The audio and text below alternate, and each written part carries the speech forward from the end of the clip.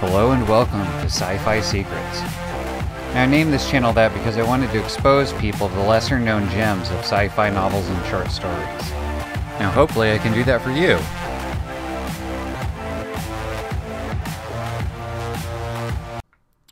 Hey, welcome to Sci-Fi Secrets.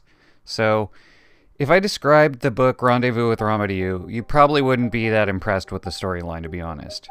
But I've never had a novel like throw me for such a loop as Rendezvous with Rama has. First off, it was one of the later books I read from Arthur C Clarke. I had read pretty much every other sci-fi book that he had written before picking this up. Part of the reason for that is because of the name. It's not a name that inspires thoughts of space, aliens, and mystery. Yet that is exactly what this book inspires in its readers. Rendezvous with Rama is about an asteroid detected by astronomers that turns out not to be an asteroid at all. The first images, from 10,000 kilometers away, brought to a halt the activities of all mankind. On a billion television screens, there appeared a tiny, featureless cylinder, growing rapidly second by second.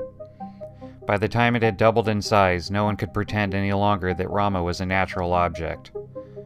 Its body was a cylinder, so geometrically perfect that it might have been turned on a lathe, one with centers 50 kilometers apart.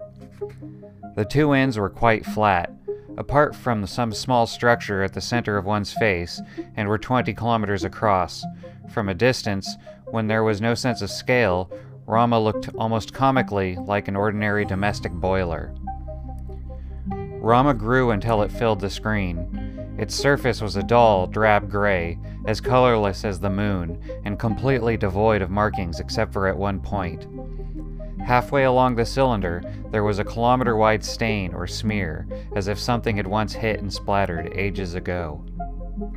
There was no sign that the impact had done the slightest damage to Rama's spinning walls, but this mark had produced the slight fluctuation in brightness that had led to Stenton's discovery. The images from the other camera added nothing new. However, the trajectories their pods traced through Rama's minute gravitational field gave one other vital piece of information: the mass of the cylinder. It was far too light to be a solid body. To nobody's great surprise, it was clear that Rama must be hollow. The long-hoped-for, long-feared encounter had finally come at last. Mankind was about to receive the first visitors from the stars. After this, they decided to send a crewed ship to land on Rama. Rama was 40 kilometers long and 20 in diameter. The scene where they do finally enter Rama will always stand out to me. What would they find inside? Would there be traps? Aggressive aliens? Why was it headed at the Earth? Is it a weapon? Will they happen to stop it or disarm it? It's literally a mystery box. Well, okay, it's literally a mystery cylinder. Chapter 8. Through the Hub. Never before had Norton felt so strongly his kinship with that long-dead Egyptologist. Not since Howard Carter had first peered into the tomb of Tutankhamun could any man have known the moment such as this. Yet the comparison was almost ridiculously ludicrous. Tutankhamun had been buried only yesterday, not even 4,000 years ago. Rama might be older than mankind. That little tomb in the Valley of the Kings could have been lost in the corridors through which they had already passed, but the space that lay beyond this final seal was at least 1,000,000 times greater. And as for the treasure it might hold, that was beyond imagination. No one had spoken over the radio circuits for at least 5 minutes. The well-trained team had not even reported verbally when all the checks were complete. Mercer had simply given him the OK sign and waved him towards the open tunnel. It was as if everyone realized that this was a moment for history, not to be spoiled by unnecessary small talk. That suited Norton, for at the moment he too had nothing to say. He flicked on the beam of his flashlight, triggered his jets, and drifted slowly down the short corridor, trailing his safety line behind him. Only seconds later, he was inside. Inside what? All before him was total darkness. Not a glimmer of light was reflected back from the beam. He had expected this, but he had not really believed it. All the calculations had shown that the far wall was tens of kilometers away. Now his eyes told him that this was indeed the truth. As he drifted slowly into the darkness, he felt a sudden need for the reassurance of a safety line, stronger than any he had ever experienced before, even on his first EVA. And that was ridiculous. He had looked out across the light years and the megaparsecs without vertigo. Why should he be disturbed by a few cubic kilometers of emptiness? He was queasily brooding over this problem when the momentum damper at the end of the line braked him gently to a halt, with a barely perceptible rebound. He swept the vainly probing beam of his flashlight down from the nothingness ahead to examine the surface from which he had just emerged. He might have been hovering over the center of a small crater, which was itself a dimple in the base of a much larger one. On either side rose a complex of terraces and ramps, all geometrically precise and obviously artificial, which extended for as far as the beam could reach.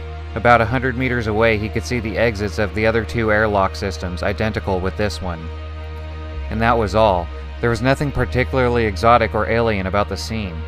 In fact, it bore a considerable resemblance to an abandoned mine. He felt a vague sense of disappointment. After all this effort, there should have been some dramatic, even transcendental revelation. Then he reminded himself that he could see only a couple of 100 meters. The darkness beyond his field of view might yet contain more wonders than he cared to face. He reported briefly to his anxiously waiting companions, then added, "I'm sending out the flare. 2-minute delay. Here goes." With all his strength, he threw the little cylinder straight upward, or outward, and started to count seconds as it dwindled along the beam. Before he had reached the quarter minute, it was out of sight. When he had gotten to 100, he shielded his eyes and aimed the camera. He had always been good at estimating time.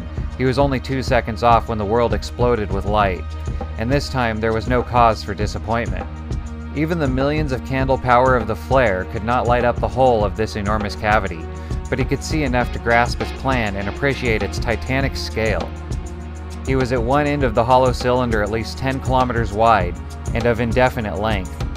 From his viewpoint at the central axis, he could see such a massive detail on the curving walls surrounding him that his mind could not absorb more than a minute fraction of it. He was looking at the landscape of an entire world by the single flash of lightning, and he had tried by a deliberate effort of will to freeze the image in his mind. All around him, the terraced slopes of crater rose up until they merged into a solid wall that rimmed the sky. No, that impression was false. He must discard the instincts of both Earth and of space and reorient himself to a new system of coordinates. He was not at the lowest part of this strange inside-out world, but the highest. From here, all directions were down, not up. If he moved away from this central axis towards the curving wall, which he must no longer think of as a wall, gravity would steadily increase. When he reached the inside surface of the cylinder, he could stand upright on it at any point, feet towards the stars and head towards the center of the spinning drum. The concept was familiar enough. Since the earliest dawn of spaceflight, centrifugal forces had been used to simulate gravity. It was only the scale of this application that was so overwhelming, so shocking. The largest of all stations, Syncast 5, was less than 200 meters in diameter.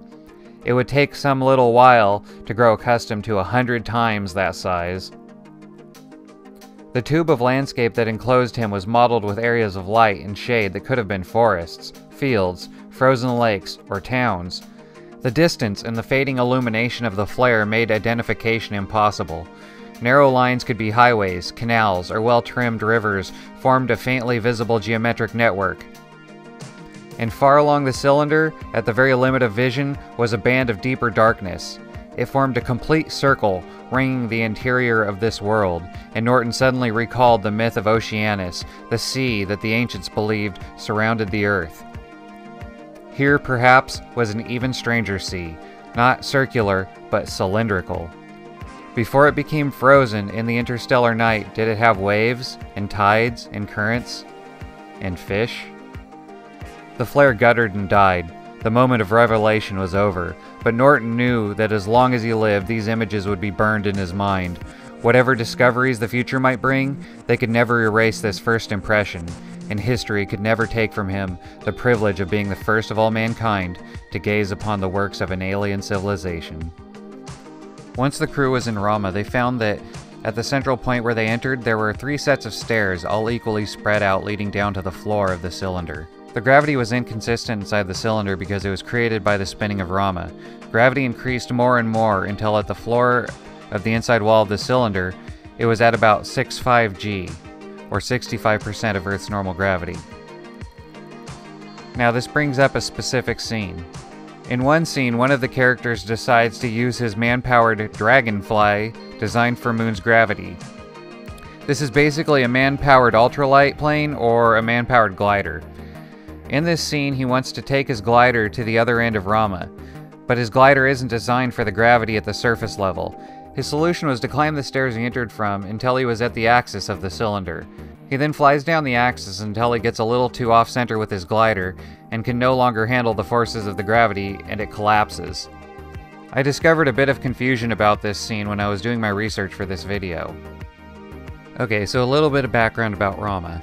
There's a few discrepancies. For example, in the book it says that it's 8 kilometers, or it's about 20 kilometers, or I should say it's about 8 kilometers in radius, or about 20 kilometers in diameter, which obviously isn't the same thing.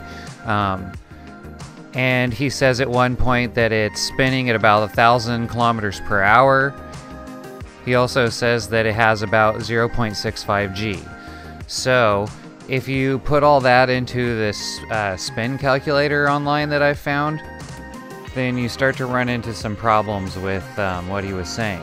Because if it's 8 kilometers here, for example, he does say it's spinning at 0.25 RPM. So if it's at 8 kilometers, then it's the ground is traveling at about 753 kilometers per hour, and the centripetal acceleration, or the G's, would be about 0.55, not 0.65. So the one thing that he says a few times is 0.65 G. So to get 0.65 G, what I've found is you have to have the radius at around 9.5 kilometers, and then you get 0.66 G, and then the tangential velocity is spinning at 895 kilometers per hour. So this is a bit closer to the 1,000 kilometers per hour that he says, and the 0.65 G. And the so the ship, basically the interior of the ship would have to be about 9.5 kilometers in radius to get the numbers that he has, which I guess makes sense because the skin of the ship, I guess, would make up the other half a kilometer, so a quarter kilometer on each side. So anyway, yeah, that's apparently how big the ship is about 10 kilometers in radius. So like I said, I know there's a little bit of conflicting information if you put all the numbers in. It doesn't all work out quite right, but I figure 895 is close enough to 1,000, 6.6 or 0.66 is cless enough to 0.65, and then we got the, like I said, the 9.5 kind of works. So this seems to be the size of the interior of the ship. At least that's the numbers that I'm going to go with. Okay, now back to the original problem of his falling glider. What do you think would happen if he was sitting there in the air a few kilometers above the ground and he didn't have anything to keep him up? So like I said, his glider breaks. What would happen in that case? A, would he fall straight down without rotating with the cylinder, so that when he hit the floor he was smeared into paste by the ground that would be traveling over 750 kilometers per hour? B, would he just float in the air and never fall at all, since he's not touching anything that would induce the spin to cause the artificial gravity? Or C, would he fall in a spiral so that when he hits the ground, he would be traveling at almost the exact same speed as the ground and just hit straight down into the floor? The answer is C, and this is why. A would only happen if the interior of Rama was a perfect vacuum like space. But since there is air inside Rama, the only force acting on the glider is the friction between it and the air. And the air is spinning in perfect sync with Rama, because the only force acting on it is the friction between it and the floor. There is no second force acting on the glider to slow it down. The friction in this case would keep it moving with Rama. So the glider, even though in the air, is still part of the interior system of Rama and would continue to rotate with it. B would only happen if the glider was very near or directly on the central axis that Rama spins on. But as it gets lower, as it did in the story, As I previously stated, the air would keep the glider spinning in sync with Rama, and it would still feel the effects of Rama's artificial gravity induced by that spin. So Arthur C Clarke got this perfectly correct, as he did with pretty much the entirety of the book. On my hard sci-fi meter, this book gets a 9 out of 10.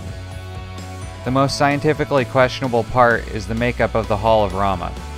Physics has limits, and if the marks on the outside of the hull really are from an asteroid impact, then there should have been some scarring. The fact that the mark is still there, but there is no damage, seems to surpass the laws of physics, but maybe I'm missing something. If you want to know the rest of the story, I strongly encourage you to read this book. But don't worry about the sequels too much. They are very fun reads, but like many sci-fi series, they end up straying into the edges of fantasy after a few books. And since this channel is more about the hardest of sci-fi, it will probably be a while before I cover them.